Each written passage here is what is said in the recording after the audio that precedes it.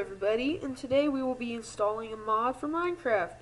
This is a how-to tutorial and I will be showing you how to correctly install a mod. So first off, you're going to need to go into here, your libraries, and if you're running on Windows 8, whatever, press the % button, and then type in app data %.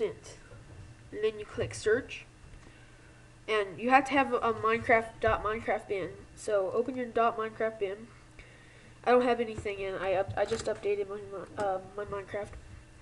Go into the bin.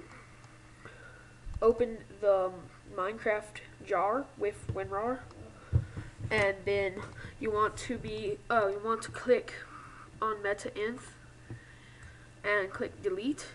Click yes. You want to delete meta-inf, and then it'll start deleting it.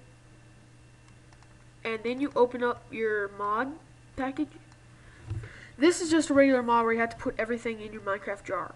So what you do, you take this whole entire page by pressing and holding the left button, drag it over to here, and then click OK, and this pops up, and there, it's added it. Then, as you see it would, have fun playing Minecraft with mod, and happy modding. Merry Christmas also, forgot to say. Have a good day. Bye.